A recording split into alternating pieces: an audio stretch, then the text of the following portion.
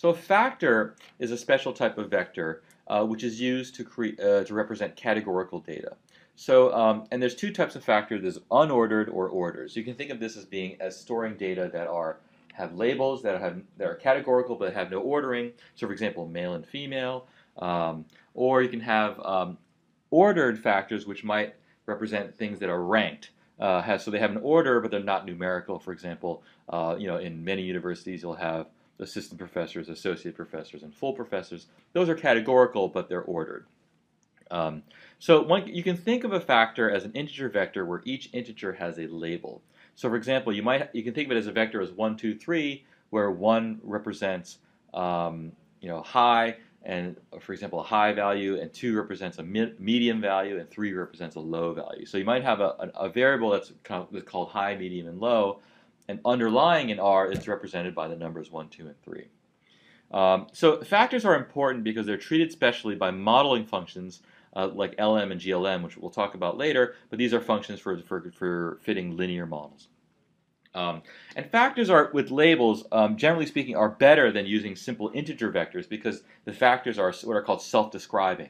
So having a variable that has values male and female is more descriptive than having a variable that just has ones and twos.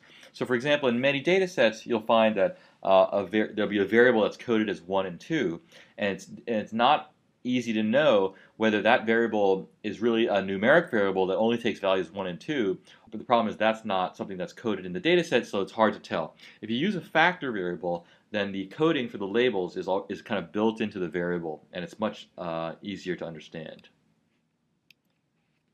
So factors can be created with the factor function, and the input into the factor function is a character vector. So here I'm just creating a simple factor which has two levels, and the levels are yes and no.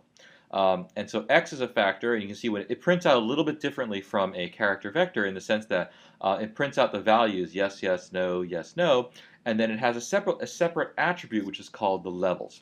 And so the levels of this factor are no and yes. Okay. So there's only two levels. I can call table on this vector, and it'll give me a frequency count of how many of each level there are. So, for example, it'll tell me that there are 2 no's and there's 3 yeses. Now, the unclass function strips out the class for a vector. So, for example, if I call unclass on x, it'll kind of bring it down to an integer vector, and you can see that underlying the factor is represented as 2, 2, 1, 2, 1. So yes is coded as 2 and no is coded as 1. Now it's not really essential for you to know this because you can just treat the factor as being a vector of yeses and nos, but sometimes it's useful just to know underneath kind of how factors are represented by R. And so you can see it's really an integer vector with the levels attribute of no and yes. The order of the levels in the factor can be set using the levels argument to factor. And sometimes this is important because in modeling functions, when you include a factor variable, sometimes it's important to know what the baseline level is. And so the baseline level is just the first level in the factor. And the way this is determined in R is critical. It's determined using alphabetical order. So, for example, if I create a factor variable with the elements yes and no, then the baseline level will be the first level that's encountered. And because no comes before yes in the alphabet, then no will be the baseline level and yes will be the second level. Now this may not be something that you want. You might want, for example, yes to be the baseline level and no to be the second level. And then in that case you have to explicitly tell R that yes is going to be the first level. And you can use that using the levels argument to the factor function.